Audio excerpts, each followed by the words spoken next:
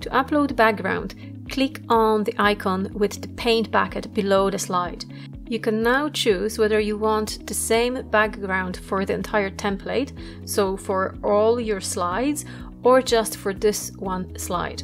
I usually add images as backgrounds because I prefer that they are in fixed position, and when adding additional functionality within the slide and additional interactions, there is no risk of accidentally moving, resizing them, so I usually keep them in the background, but that's your choice. You have these two options.